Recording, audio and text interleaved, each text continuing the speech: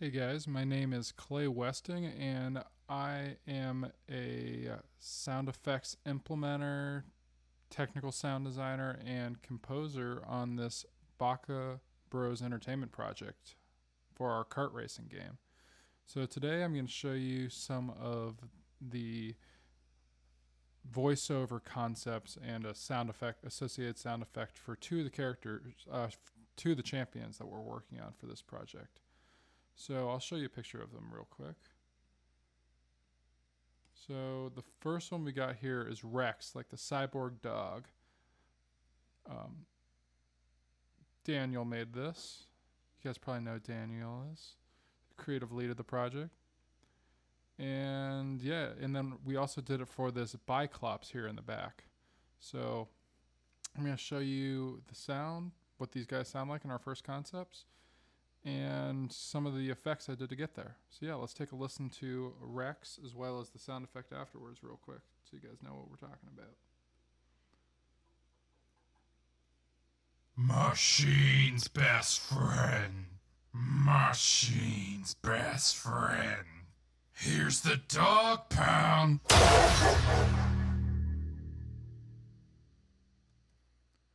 Cool. So first let's go into this voice. So if here we'll take a listen to it, what it sounds like with no effects at all. Quick key for that, by the way, is Shift A on a Mac while using Pro Tools. Okay, let's listen to that again. Machine's best friend. Machine's best friend. So yeah, that is what it sounds like before any effects go into play. So first we started with a light compression here. So this is just to make it so that the levels were more even over time. Second. Machine's best friend. The little red on the left of the meter shows the light compression going on there. And then this effect here, little micro shift, which is from probably my favorite sound effects bundle, Sound Toys. It's an emulation of the hardware piece of gear called the Event-Tide H3000. Basically, it makes the sound wider, and it also brings in some modulation and some delay effects. So this brings a lot of the overall like width of the sound and thickness of it. So I'll show it to you real quick. So here is the sound without it. Machine's best friend.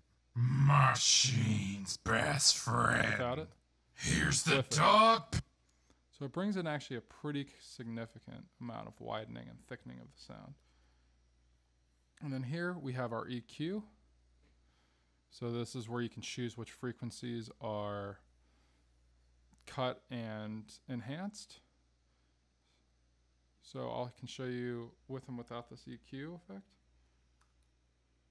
Machine's best friend. Machine's best friend. Here's the dog pound. So basically we decided, I decided to bring up right here some of these lower frequencies to make it sound a little more big in the low end. And I cut out some of this 400 hertz areas and this whole area to get rid of some of the honkiness tone of it. And then this here at around 1.5 kilohertz and 5,000 kilohertz, as well as this shelf here on the end, are basic clarity of the overall sound. It makes it more comprehensible, especially given all the effects on it. Okay. And then we have Ascend here, which basically means that the audio is going not only on this channel, but to this other channel here. And I also have a significant amount of effects. So I did even more of this little micro shift effect, but I actually have a different setting here.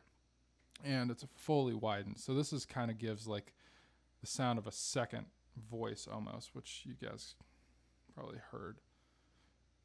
And then this decapitator, another Sound Toys plugin.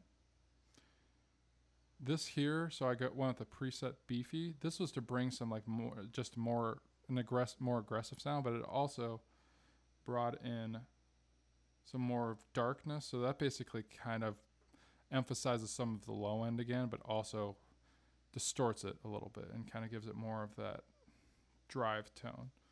So I can play it. Machine's best friend. Machine's best friend. Here's the... So that's just bringing some harmonic distortion, but that's not a very prominent effect, as you just heard. And we have radiator here, which is actually, so this is amplifying. There's this effect called heat here, and it's basically just bringing in additional distortion and noise, and it kind of makes it sound a little dirtier again. And the little altar boy, another sound. Actually, pretty much all of these are sound toys. Really like sound toys. So this here, I have like a robot effect, and this kind of gives it that. It's a cyborg dog, so it kind of brought that cyborgness into it. So I can show with it, with and without it too. Machine's best friend. Machine's best friend. So it brings a little bit of that modulation to make it sound a little more cyborgy. And we also have this chorus effect, which basically, it's another modulation. So chorus is like when you have two of the same signal coming in, but slightly different frequencies, and it kind of modulates something over time. Machine's best friend. Machine's best friend. Here. Again, very, very slight one, but they do add up. So, and then this little primal tap effect is this is a delay. So the signal comes in and then it repeats the signal, and then it also determines how many times that signal is being multiplied, and then how much it's adjusting the pitch of that. So this Machine's best friend.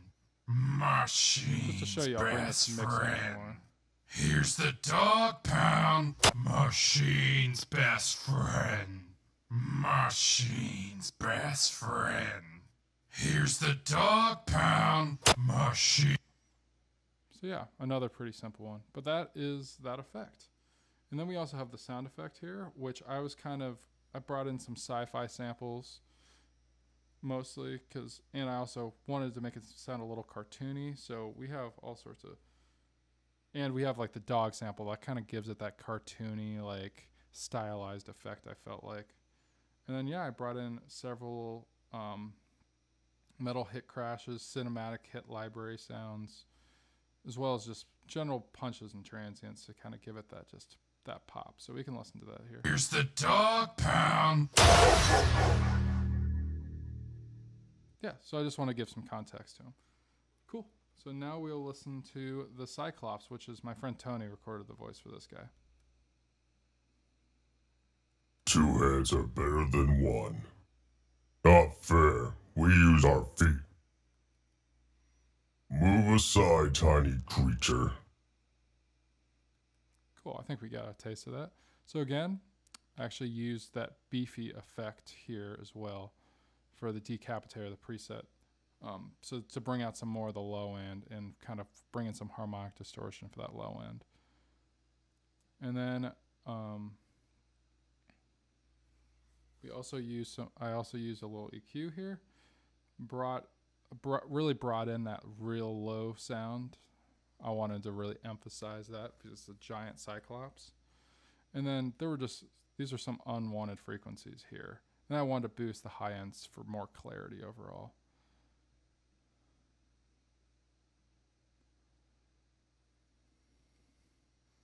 And then this, oops, where did you go? Yep. So this actually was to get rid of a little bit of noise. So I'm currently in a hotel room, and there was kind of some noise around, and some interference with the signal. So I need to cut out some of this super low end here. So that's why this is here. But we will re-record it for a more clean recording. Mostly wanted to just kind of get the sound and style down for now.